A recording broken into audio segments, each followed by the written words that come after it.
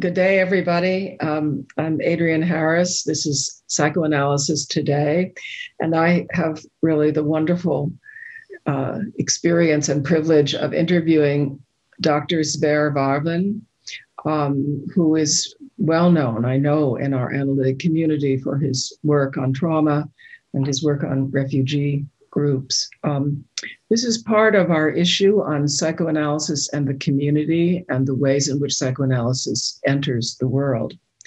Let me just say a few things about Dr. Varvin. He is an analyst in private practice, a senior researcher at the Norwegian Center for Violence and Traumatic Stress Studies, affiliated with the University of Oslo. He's had many positions in the Norwegian Psychoanalytic Society and also the IPA. And he's presently chair of the European Psychoanalytic Association's working group on trauma. I'll just mention two of his many books, Flight and Exile, which is published in Norwegian, and a book that he edited with Bamuk Volkan, Violence or Dialogue. He's also doing a lot of consulting and research with Vladimir Jovic in the Balkans, and is a very active clinician, researcher, theorist in the whole experience that migrant persons and peoples are having.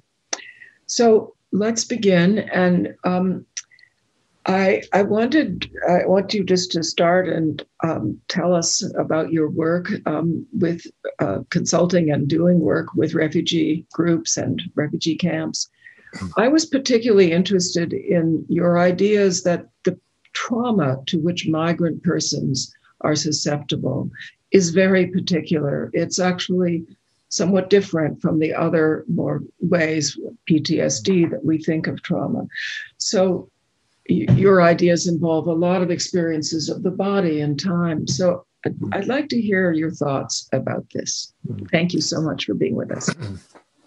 Well, I think that we have to, when it concerns trauma and refugees, but I think also trauma in general, that we have to take the context much more into consideration. And there is a special context for the traumatization of those who become refugees and then live in exile. And the context is, first of all, that the society they come from there has been war. They have been exposed to quite violent actions from military forces. Many have been in prison, tortured, and so on. And then when they flee, we can see now that there is an increasing violence against refugees on flight and increasing possibility for severe damage and death. Mm-hmm. One must understand this traumatization as a violation of their human dignity. That's why we call it human rights violation. And it is in a context where they are treated as lesser human beings, what we call dehumanization. And this creates also a kind of attack on their moral values, because they experience to be treated as not really human beings, but they see a lot of other people who are treated in this way and die.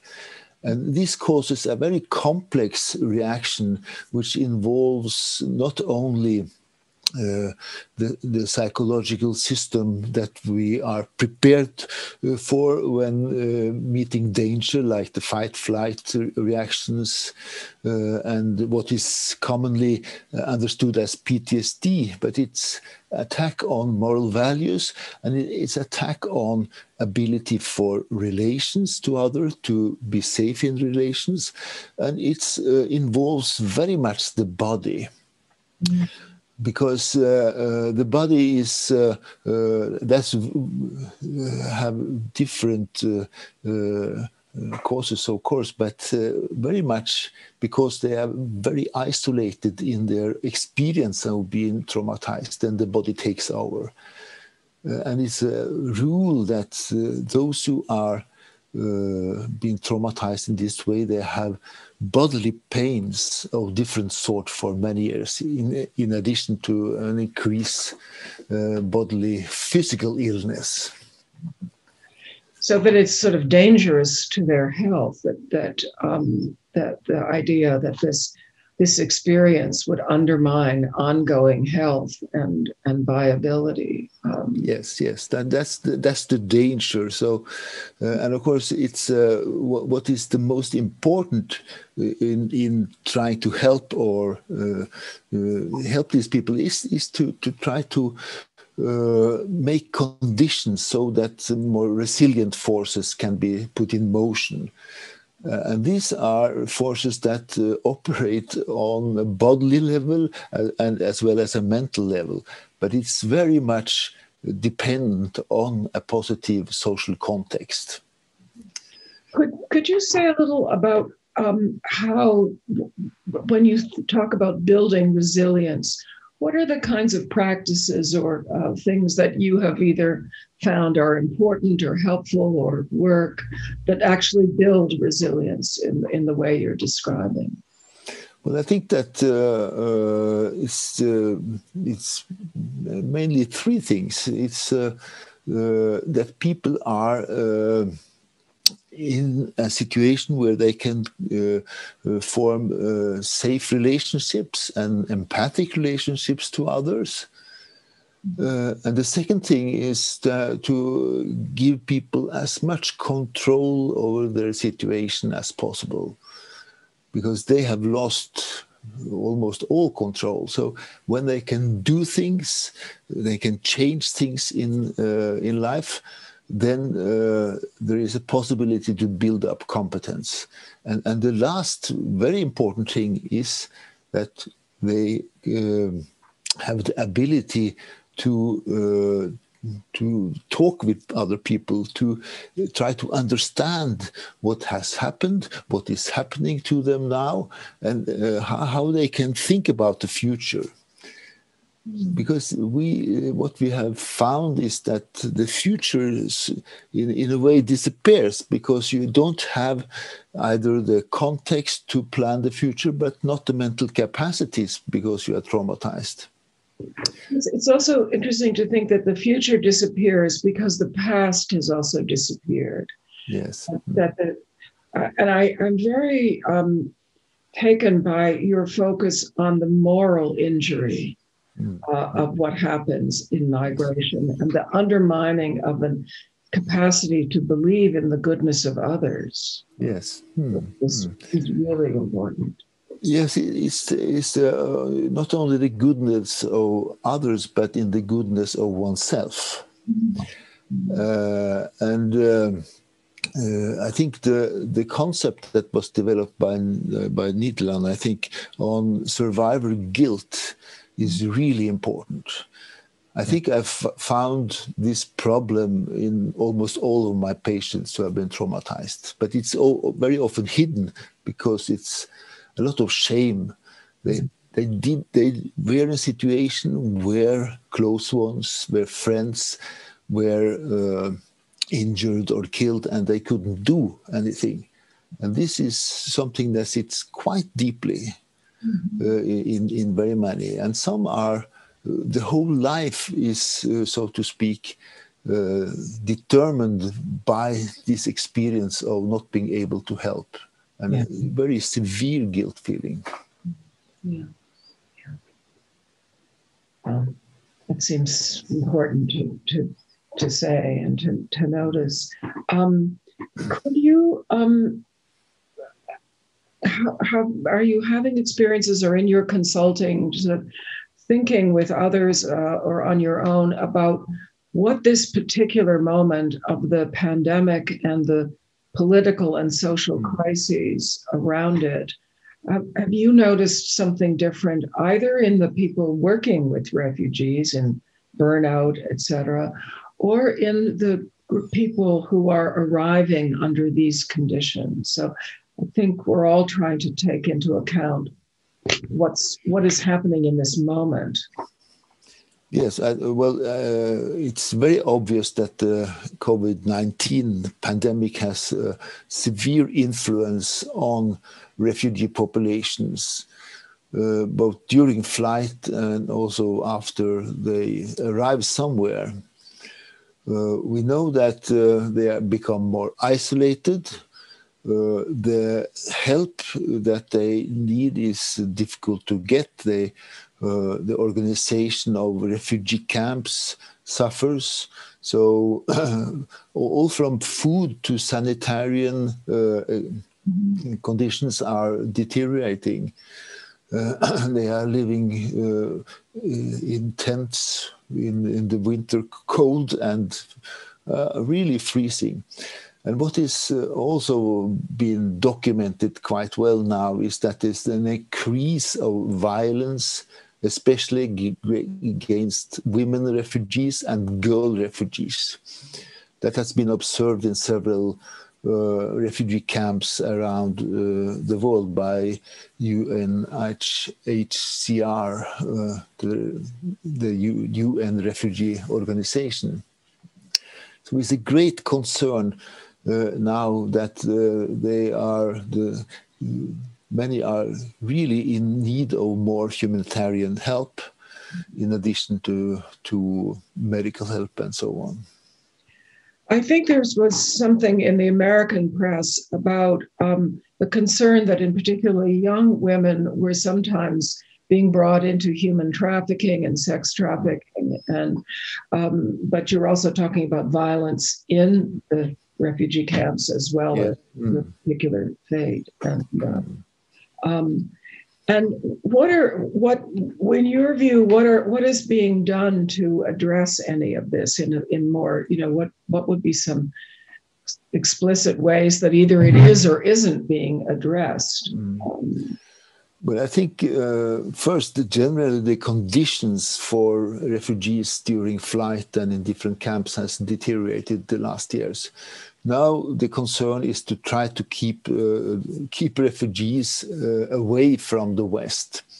And this means that they are put in camps around Europe, for example, North Africa and the Middle East, where the conditions are quite bad. And in this situation, the human smugglers are very much governing the situation, and they cooperate with this organization who are taking women and girls for trafficking and so on. So this is a problem that has increased. So on a general level, of course, the best thing would be then the prevention would be to make generally the conditions better for refugees. But that's not the policy now.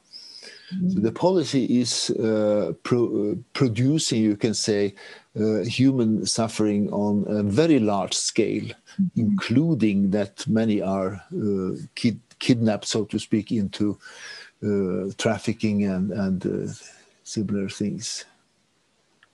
Wow. So I guess this makes me wonder about the impact of all this on the healthcare workers, people like yourself and the people that you're, train, and how are people who are actually the either the psychological or physical healthcare workers, how are people managing in this moment, which sounds so catastrophic? Yes, and that is actually a big problem, because it's because of the COVID, the support that one usually could do by traveling to where they work in the refugee camp and give supervision or support and so on is no longer possible. But it's lots of things going on online, or support groups and so on. But the health workers are very much affected by the general policy in many places. where the conditions of the refugees are really appalling many places, and it's very hard to work there. So any improvement in the conditions makes it much better for the health workers, because then they can have more hope for their patients, to say it very simple. It's interesting. I had this association when I was just listening to you talk about this paper that Sam Gerson wrote, When the Third is Dead, and he's describing a British nurse going into the opening of a concentration camp and seeing people in such misery, but you couldn't really speak to them. You just had to sit by their side and rock with them in a very attempting to join them in this somatic bodied way. But it sounds horrifying, both for the refugee, but also for anybody trying to actually would take care of them. Absolutely, yes, and for people like this, they are those who are in concentration camps and similar things.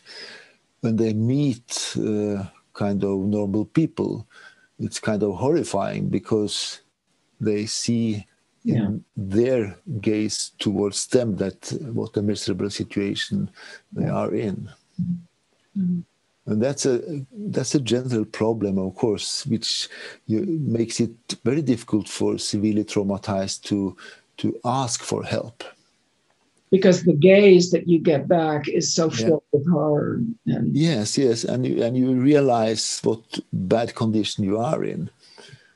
And this not only how you look, but how you look inside, so to speak. So I know you have been doing consultation and research work with people in Eastern Europe.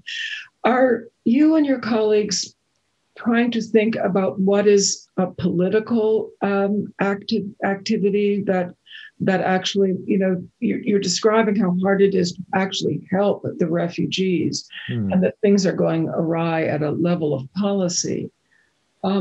Is there sort of elements of activism and things that you think or your colleagues are talking about what to do and whether one can do this? Yeah. I think we are a bit what do you call it?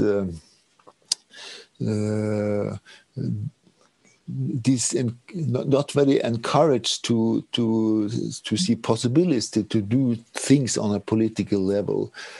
But I know that we are, of course, writing in newspapers. We are dialogue with authorities around the refugee situation. Vladimir Jovic, he is very active. He has organized service for refugees and war veterans in the Balkans. A very important network of clinics who help them. So that's one way that keeps us up. And we have had centers for traumatized refugees here in Norway and so on. So we have done a lot, but we see that the forces who are producing the misery for these people are really strong, and now it's even stronger, I think, than it has been before. But we're trying to do so. Now probably we will have a group of Yazidi refugees coming to Norway. And we have done research on Yazidis in Kurdistan, Iraqish Kurdistan, interview these that's women and children who have been imprisoned by the IS, ISIS, have been in slavery, sexual slavery, you name it. It's really terrible, and then we try to inform the healthcare system about the special condition for this group, about the religion and the tradition, what they have been through, what is the best way to help them, and so on. And these are they are very much affected on a bodily level. These women. What I was thinking about was that when you are also though providing assistance and advice to the people doing the clinical work with such persons, and it's both somatic and it's so deeply unconscious and psychological, and it seems like it's such an important intervention. But it's actually making me worry about something that I tried to write about, which is the difficulty that analysts and healthcare workers have in taking care of themselves. Yeah. And so you're describing a situation that's so arduous and so morally unsettling to encounter that I think I'm thinking about the cost to the healthcare worker, to the analyst, to the clinician in this regard. Yes, and of course we can see that many who are working in this context, they are kind of driven. They don't give themselves rest.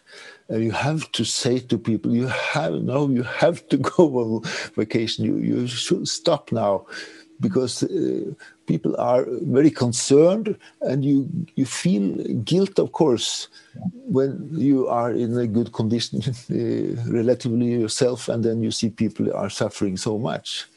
And this is a special countertransference, you can say, that you have to work in when you're helping people.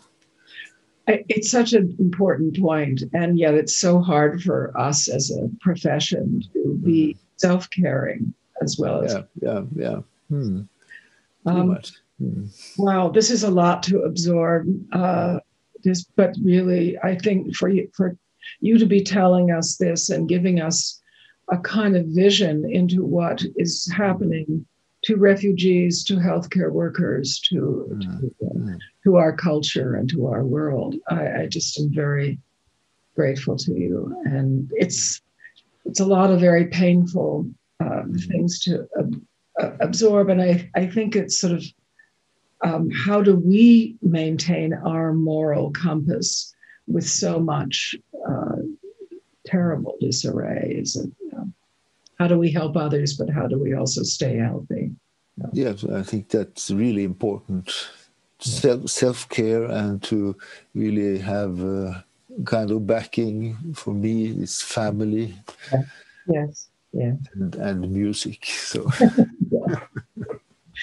Thank you so much for this interview. This was really helpful, and I think it will really open a lot of information to our community. And I'm just very grateful for you taking the time. And thank you. Thank you very much.